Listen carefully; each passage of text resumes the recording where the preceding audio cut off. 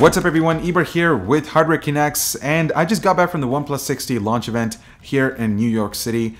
And overall my first impressions with this device is that I'm not really excited about it, because this whole cycle, the whole cycle refresh every year with OnePlus is a little confusing, because it all started with the 3, then we had the 3T, then we had the 5, the 5T, the OnePlus 6, and now we're on to the 60. It's their second flagship smartphone for 2018 that's technically replacing the OnePlus 6. And just looking at the features standpoint, it's again not a significant upgrade over the OnePlus 6, just like the 5 to the 5T. Alright, so some of the minor changes with the OnePlus 60 is that they've eliminated the rear-facing fingerprint sensor on the back, and they've replaced that with a fingerprint sensor built inside the display. So they call it screen unlock. Essentially, there's a sensor built inside the display, and it's a more intuitive way of unlocking the device. OnePlus claims to be the fastest way to unlock your device, although that's something to be validated scientifically. Hopefully someone will be able to do that, but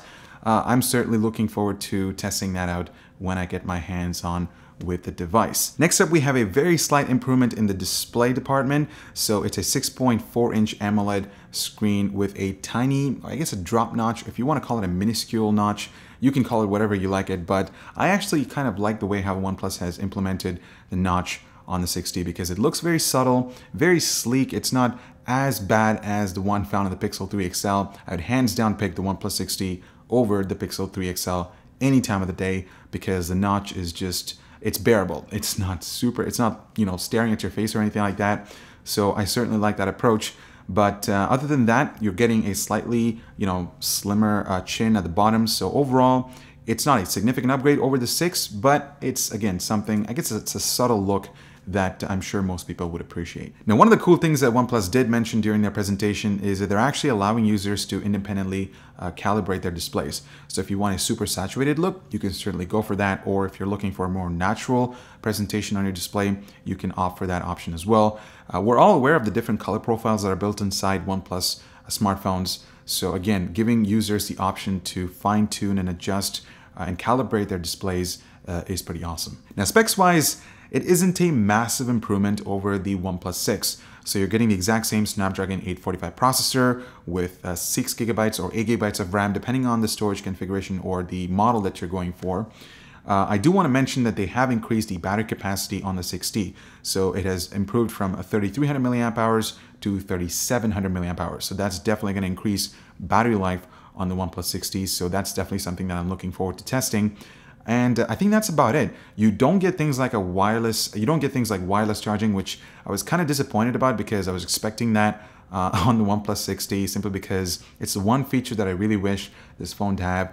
But what really threw me away was the removal of the headphone jack, because I really hoped that they would keep that, but unfortunately they have removed it on the OnePlus 60, which is really a bummer. I'm pretty sure most of you guys would agree with me on that. But if you have embraced wireless audio, then this shouldn't be a concern for you at all. But let me know in the comments down below if you prefer to have the headphone jack or not. So again, it's a big bummer. But interestingly enough, this is something that I noticed is apparently they've replaced the headphone jack with a fake speaker grill.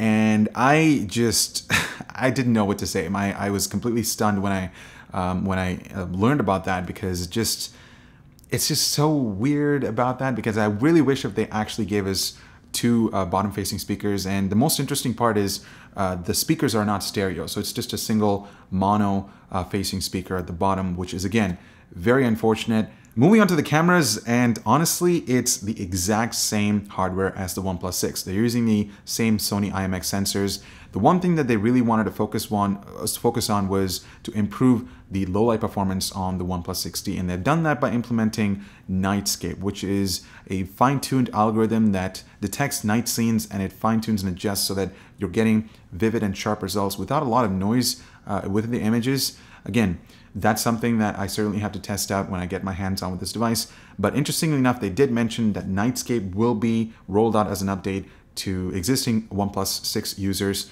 So it's not like a major upgrade. And lastly, I just want to quickly go over software. So the OnePlus 60 is rocking Oxygen OS running on top of Android Pie. So you are pretty much getting a stock Android experience with a few more customization options that Google doesn't really offer. So if you really want to fine tune within the settings and make it feel if you want to really personalize it your way, you can certainly do that with the OnePlus 6T or just pretty much any OnePlus devices that are currently out there running Oxygen OS. Last but not least, there's the price. So the OnePlus 6T is starting at $549 USD, and for that you get a 6GB model with 120 GB of storage. The phone comes in two finishes, so you get mirror black and midnight black. I really like the midnight black variant just because it's a more matte black finish and it's more understated and it doesn't look as glossy as the mirror black finish. Again, personal preference here. But I'm actually really happy with the price point here because at $549, I think you're getting it's priced so competitively well in the smartphone market right now, because if you really want to get the best Android experience, you don't have to spend $600 or $700 or even $1,000 for that.